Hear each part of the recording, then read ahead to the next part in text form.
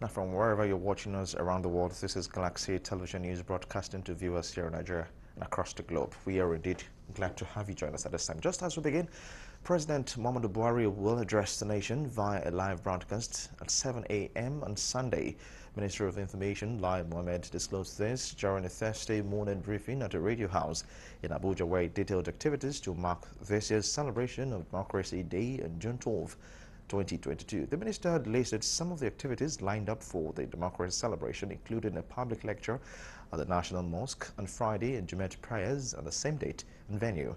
He said this will be followed by the president's address and a church service at the National Christian Center at 3 p.m. on Sunday.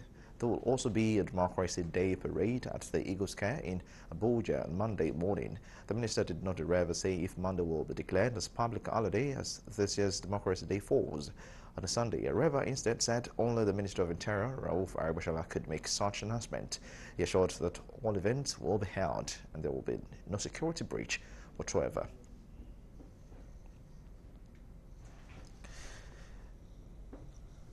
Nigerians have been urged to be security conscious at all times as the country continues to tackle issues of insecurity. The spokesperson, Pray Nigeria Movement, Apostle Bridge Agbe, gave the charge while speaking to journalists on the proposed prayer organized for June 12. Agbe, while condemning the attack that happened recently in the Catholic Church in Ondo State, said the criminal activities of these terrorists in the nation is condemnable.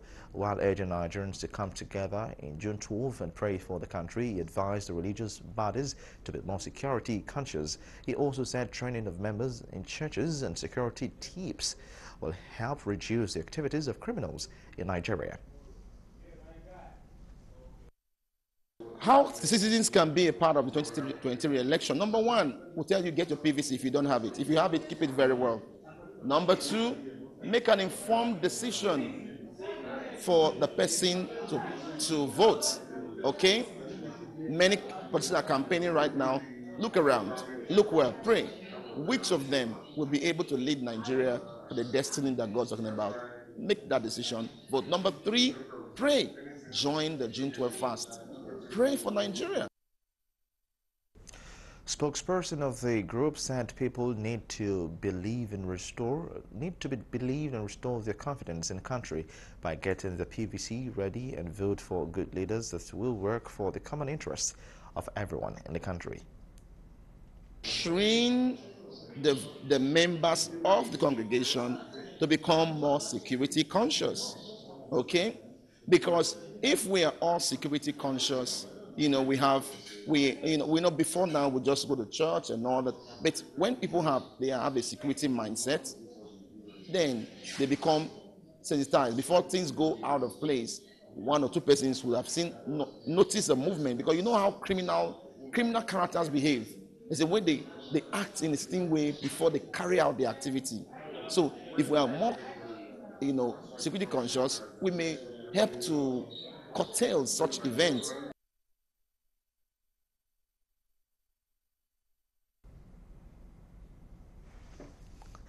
And now we'll press into security-related matters for a moment, as the federal government says the recent heinous attack on St. Francis Catholic Church in Ondo State, which left several worshippers dead and scores injured, might not be unconnected with terrorist activities of Islamic State of West African Province, Iswap fighters. After a 4-hour National Security Council meeting on Thursday, Minister of Interior Rauf Arabashala, alongside the Inspector General of Police Usman Baba, said the council reviewed the general security situations in the country with particular reference to the recent ugly incident in Ondo State, and all traces of intelligence are pointing towards a possible Iswap attack. The council further condemned any insinuation of ethno-religious coloration being given to the Awa incident that could lead to reprisal attacks.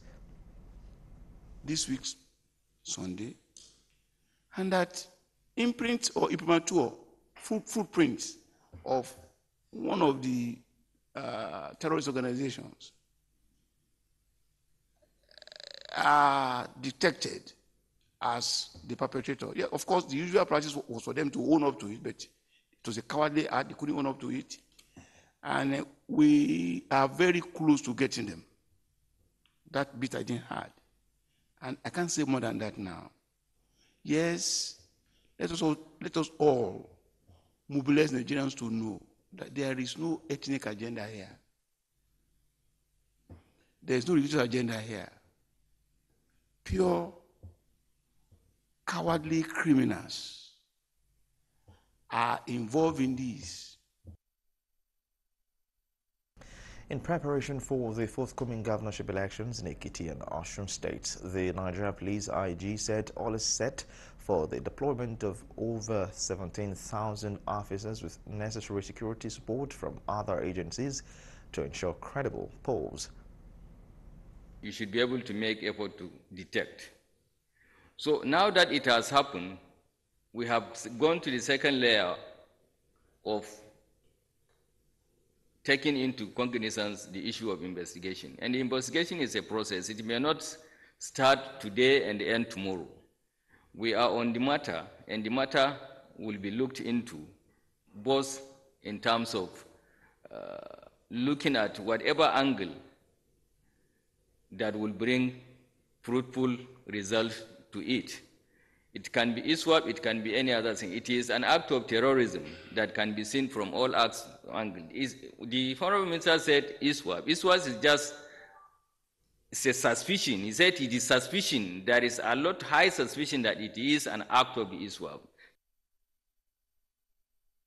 While commending the efforts of security agencies towards mitigating the activities of Boko Haram insurgents in the northeast and act of banditry in northwest and central, Mr. President was quoted as expressing concerns over renewed spate of kidnapping and other violent crimes in some other parts of the country. The National Security Council meeting, which was presided over by President Muhammadu Buhari, was attended by all service chiefs and heads of nation security architecture.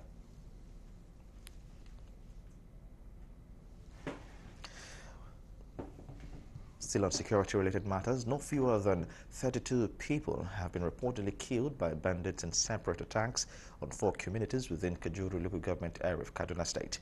The affected communities are Ugwangamo, Dogonoma, Ogwunsirke, and Maikori. The police are yet to confirm the incident, but the district head of Kafena, Titus Dawda, told newsmen that the attacks occurred on Sunday and 32 people lost their lives, while a church and several houses were destroyed in the process. He added that the bandits in their large numbers first attacked the Gunoma in the early hours of Sunday morning and killed several people, mostly men, before proceeding to Ogwangam and Maikori villages, where they also killed people and burnt down houses. The district head further disclosed that the victims have been laid to rest, while the affected communities have been deserted by the residents due to fear of being attacked. A resident of one of the communities also claimed that a helicopter was seen shooting at the residents from the air, while the remaining bandits were on the ground to attack any fleeing residents. However, a top security source countered the claim, saying the military engaged the bandits both by air and on ground, adding that this eventually forced the bandits to retreat.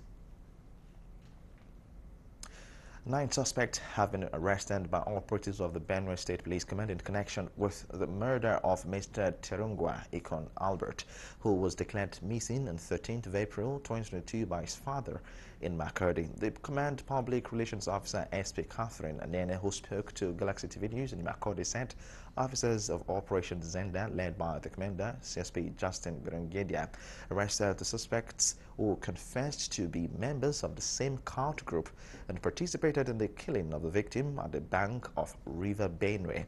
The police image maker said during investigation, detectives from Operation Zenda Joint Task Force arrested one Victor Ahambe, Chichi Maxwell, Andrew Nechi Okoliko, Terdo Tersug, and 9 others in connection with the case. Meanwhile, the suspect, Victor Hambe, a 22-year-old who confessed to have joined the killing of Mr. Terungwa after the leader, named Doggy, shot him and his head, dismembered his body and threw it into River Benue, took the police to the scene of the crime. During investigation, one of them decided to confess that he and some other members were at a beer parlor in North Bank drinking when one of their leaders, a capon, that's what they call him, by name Doggy, came in with the victim to the beer parlor, particularly at Teguma Street, and bought drinks for him. After he drank with them, the Capone directed that they should go to the river banks, and they went to the river bank. But to their surprise, when they got there, he brought out a gun and shot the victim in the head. One day we were sitting in on the 13th of April. Which year? April 2022. 13th of April 2022. Yes. Uh-huh. We were sitting in a mango tree in our area, so dog in our. You were sitting in a mango tree at Ajankawa where you reside? Yes. Okay, good. Go ahead. So Supreme Tepun, aka Doggy, came with a boy, and he now told us that we should sit and drink. So he now called us aside. He came with some other two boys that I don't know them.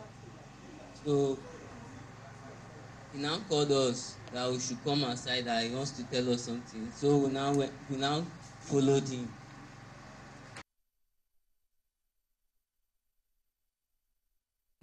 The command public relations officer, who stated that investigation is ongoing to arrest suspects at large and other cult members, especially the acclaimed leader, Dagi, called on members of the public with information to contact the command for necessary action.